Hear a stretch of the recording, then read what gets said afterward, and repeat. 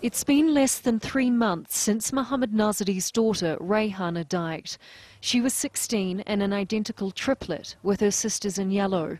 Rayhana wanted to be a doctor, but she was killed in an attack at her school in May. I was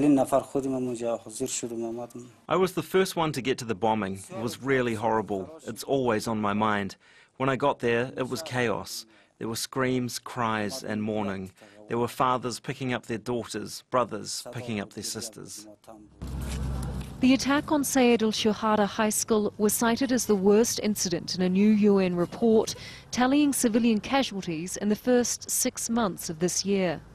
No group has claimed responsibility for it, but Rayhana's sister has a message for her killers. Don't kill your brothers, your sisters, because you're also from this country. The bombing here in May killed 85 mostly young schoolgirls and injured about 150. They are among 783 civilians killed in Afghanistan in just May and June. It is the highest number for those months since the UN started keeping records 12 years ago. The UN also says a record number of women and children were killed or injured in Afghanistan in the first 6 months of this year. In Dashti Bachi, the victims' names have been painted in murals on the school's perimeter where they died. They kill the students, those who are trying to learn knowledge, they kill them. But my message in this part is this, that we students that just have one pen in our hand and no gun, no another things in our hand to fight with them. I asked her in the end, do you think the pen will be stronger than the gun? Of course. I believe in this.